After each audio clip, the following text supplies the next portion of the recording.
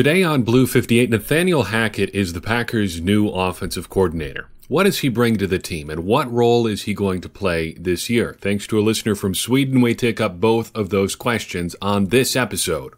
Blue 58! Hello and welcome to another episode of Blue 58, the one and only podcast of thepowersweep.com. I am your host, Jon Meerdink. Happy to be with you here yet again. Exciting stuff to talk about on this episode. One thing in particular, I mentioned a couple episodes ago, one of the great things about the offseason is we can take really specific things and kind of hold them up and take really specific looks at them, kind of in-depth looks at one very specific part of the Packers. And that's been a fun thing to do over the last few episodes.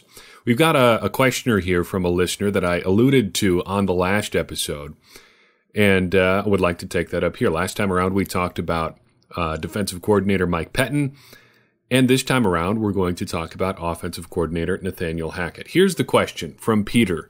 He writes, I am from Sweden and always listen to your podcast that I find to be very, very good. Thank you very much. I also think it's good. That's why I keep doing it, and I hope you think it's good as well. Peter does. Anyway, he continues, I've become a much smarter Packers fan since I started to listen to the podcast. I do have a question. Everybody is talking about Matt's new playbook, Matt LaFleur, but what we also have is a new offensive coordinator in Nathaniel Hackett, but nobody talks about him or what he can do for the team in the playbook and scheme. What's your opinion about him and what he will do for the team? Like I've said, very excellent question, and thank you, Peter, for listening and taking the time to write in. If you would like to write in to the Power Sweep or Blue 58, check us out on Facebook and on Twitter, or by typing the Power Sweep 1959 into the email provider, or at gmail.com into the email provider of your choice. You, perhaps, like Peter, could have your question answered on a future episode of the show. Like I said, great question, like this a lot, and I do think Nathaniel Hackett is kind of a forgotten part of this Packers team right now. I'm sure once the Packers have a rough afternoon at some point in the 2019 season, which they will, people are going to figure out that Nathaniel Hackett is part of this team very quickly and will summarily call for his firing. Okay, sure, that just is something that's going to happen. That's part of having the job. But I don't think as a whole we can forget about Hackett because he's going to be a key part of the story of the Matt LaFleur era Packers, at least for this year and beyond. Let's dive into a little bit of why. First, a quick recap on who Nathaniel Hackett is and where he's been. He's 39 years old, only about 8 weeks older than Matt LaFleur, and he most recently coached with the Jacksonville Jaguars. He was their offensive coordinator from 2016 through part of 2018. He did get fired midway through last year, but that appears to have largely been a sacrificial lamb type firing in Jacksonville.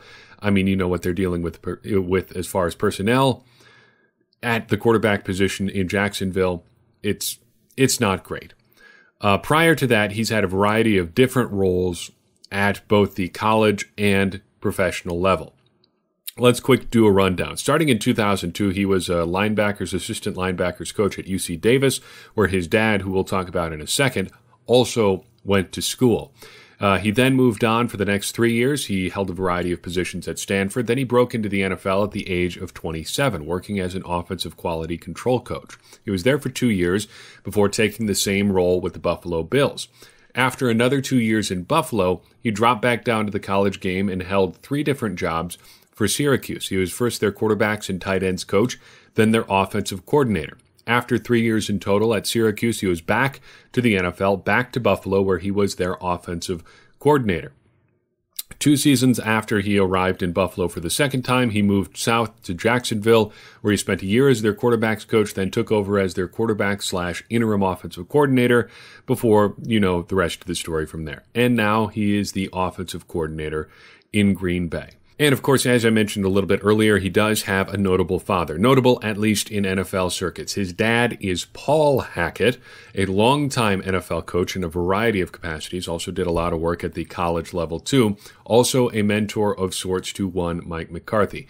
Put a pin in that idea for a second, though. We are going to circle back to it. The question of what exactly Nathaniel Hackett's role is in Matt LaFleur's coaching organization is a little bit harder to pin down. Yes, nominally he is the offensive coordinator, but Matt LaFleur, as he has said, is going to be calling the plays. So what does that mean for Nathaniel Hackett? Well, the way I've understood his role is this. He's essentially Matt LaFleur's problem solver and second pair of eyes. If something's not working the way it should, Hackett is going to be there to help LaFleur figure out a solution. He's going to be another person who's working on game plans and strategy and things like that and helping Matt LaFleur put together what they're going to be doing on a weekly basis. He's also going to be helping a lot with game planning and making sure all the trains run on time on offense with meetings and everybody getting the key information that they're supposed to be getting at the right times. That is a big part of a non-play calling offensive coordinator's job, just making sure everybody's on the same page. Not so much deciding what they're going to do, but making sure everybody stays together. This is what Mike McCarthy's offensive coordinators did in large part. Think about Tom Clements, Edgar Bennett, Joe Philbin. Under McCarthy, though, the job split or responsibility seemed to tilt pretty heavily towards McCarthy, like a 90-10 split almost at times. Towards the end of his time in Green Bay, it really seemed regularly like McCarthy was overreaching on a lot of things, just trying to do too much and ending up doing a lot less as a result. This doesn't quite feel that way. If it was me, I would really like to have a role like what it seems that Nathaniel Hackett has in Green Bay. This is a really great opportunity to do some good things while not necessarily having to be the big guy in charge. During my career, I had a really good opportunity to work in kind of this capacity back when I was a radio news reporter. In one of the stops along my journey, I was not the top dog, not the head coach of the newsroom, but I was responsible for story planning. I was responsible for identifying story leads. And I had a lot of freedom to work behind the scenes on a lot of different things. And it was cool because my boss really trusted me with that responsibility. And that was really rewarding because he wouldn't tell me how a story needed to be covered or what he wanted. He would just say, go to this location, cover this event. Whatever you bring back is going to be good. That's really rewarding. But there is a downside to roles like that. And you can see the potential for a downside in a role like this and what Nathaniel Hackett is doing. It can be hard to quantify exactly what you do for people, and that can leave you vulnerable. Your value, if you're doing your job well, should be really apparent to the people inside the organization. So I'm never going to have any doubt that Matt LaFleur, since he hired Nathaniel Hackett, is going to be a fan of Hackett's work if he's doing his job the way that he's supposed to. He picked him, and he knows what he's going to be doing. But outside the organization, it's really hard to put a finger on what exactly this guy does and what, perhaps more importantly, he should be blamed for. And I would guess the chances are he's going to be blamed for a lot of things that he's not really in charge of. He may not be the primary decision maker on. But that's just kind of how things work with certain roles in the NFL and a lot of different jobs. You get none of the credit, but all of the blame. I don't think Hackett is going to get all of the blame, just given how Matt LaFleur's job seems to be shaping up and the way that he's going to call plays and things like that. But there is a pretty good chance that he is going to get a lot of the blame for bad things that happen on the Packers offense, and people aren't really going to know what to credit him with just because his role isn't as visible as that of Matt LaFleur. Now that's a little bit about what Hackett could do in terms of his role, but I'm a lot more interested in what exactly he brings to the role. And to answer that question, we have to look into the history of both Matt LaFleur and Nathaniel Hackett as coaches. I think you can argue, and if you want to argue, that's fine. I probably would not fight back. I think there is enough room on this position to have a variety of takes on it. But I think you can view both Hackett and LaFleur as coming from different branches of the West Coast offensive tree. What is the West Coast offense? You've probably heard this term a lot. You probably will still hear it a lot. But in short, it's the offensive system designed by Bill Walsh, which is intended to stretch the defense horizontally in order to open up opportunities for deep passing plays or generally just chunk plays or shot plays or whatever. There are a ton of things you can read about the West Coast system, and you can go as deep as you want to go. We're not going to do that on this episode. The what of the West Coast offense as it pertains to this episode is not as important to the story as the who. But as an aside, I think that the development of the West Coast offense was one of the worst good things to ever happen to the NFL. On the one hand, it made offense and communicating on offense a lot easier for a lot of people. And it really modernized the game in the sort of tectonic shift sort of way that we really haven't seen quite as comparably since. There have been kind of responses to the West Coast offense, but there hasn't been an entirely new thing like the West Coast offense, I don't think, at least. And that has kind of led to the downside of the West Coast offense, because as good as it's made it for a lot of offensive coordinators and coaches, it has been so effective that it's sucked all the oxygen out of the development chamber for any other offensive system. The West Coast offense is so good that you have a much higher barrier to overcome if you want to run anything other than that, just because people think it's weird. And coaches in football are notoriously conservative, and they have a big aversion to weird. But if you look at the responses to the West Coast offense, and if you look at the evolution of the offense since Bill Walsh, and really prior to him, Don Coryell too, there have been basically two big branches of the West Coast offense since then. You really have the Bill Walsh branch and the Mike Shanahan branch. Let's talk about the Shanahan branch first. He developed a more run-heavy version of the West Coast offense that's really spread throughout the league thanks to a couple important members of his coaching tree. And he has a lot of people on his coaching tree, but two important ones are Gary Kubiak and Kyle Shanahan. Shanahan in particular, in addition to being his son, is notable because he is the most direct connection we have between Matt LaFleur and the original West Coast offense system. And you get a lot of the West Coast offense in Kyle Shanahan and by extension Matt LaFleur, but you also get the Mike Shanahan version of it that really results in what you hear talked about as LaFleur's wide zone running scheme. The zone running scheme is the run-heavy version of the West Coast offense. And Matt LaFleur's in particular is like the modern version of the running version of the West Coast offense. Make sense? Hopefully we didn't lose you along the way there. So Matt LaFleur is the run version of the West Coast offense. Back on the Bill Walsh branch, you have the more pass-heavy version of the Bill Walsh offense. You could argue that this is the more true version of the West Coast offense because it is primarily a passing system, but I don't think even Bill Walsh would really think of it that way. I think the best football coaches are in their heart of hearts really just pragmatists. They might like or talk about the idea of having their system, but I think most of them would tell you that their system is whatever works the best, and they don't really care about the minute details of what that system actually is. They're more interested in the broad strokes and just having the stuff that works best. So that's kind of how you've gotten the development of the West Coast offense as it's progressed throughout its years.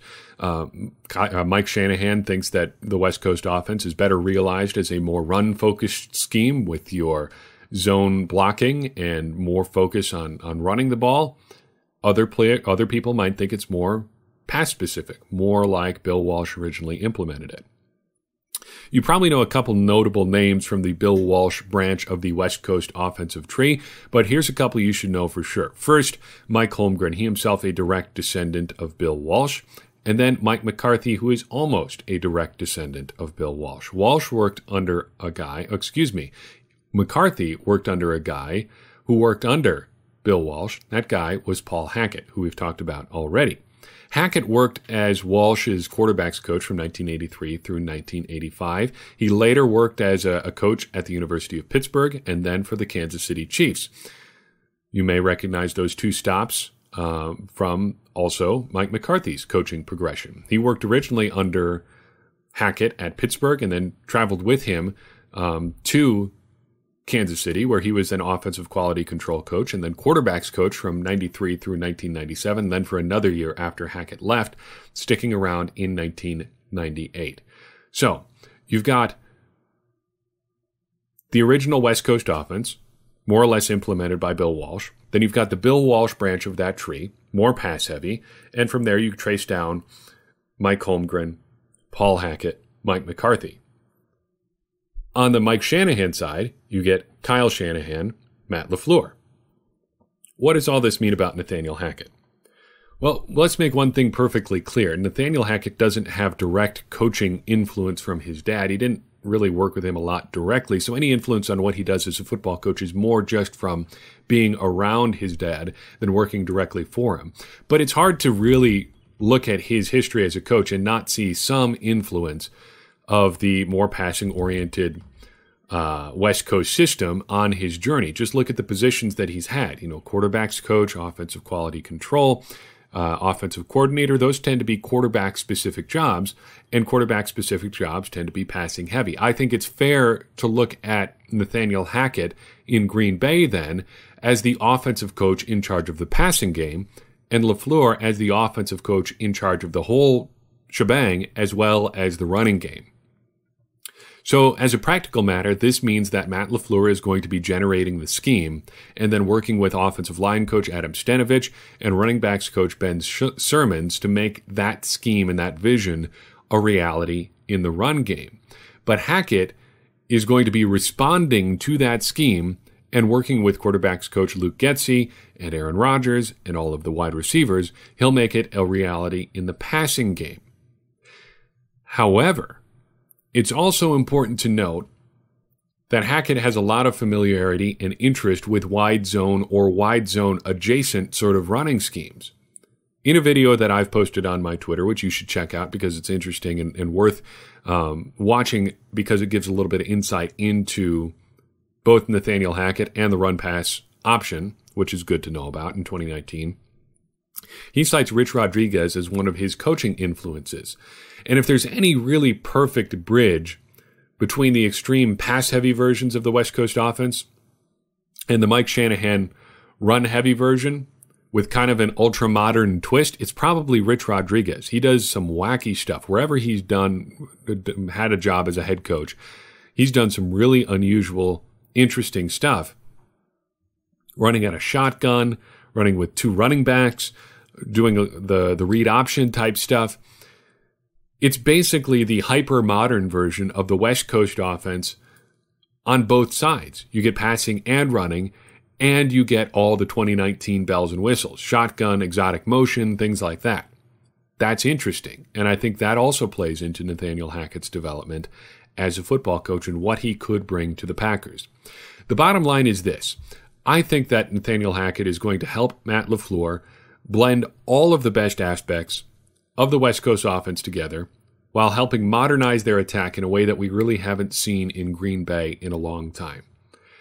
I think Mike McCarthy is a bit of a bum rap for not modernizing his offense. He did over the last couple of years in Green Bay. He didn't do it enough, but he did make some changes. But the Packers really haven't had a wholesale change in how they do their offense in a long, long time, probably since 2006.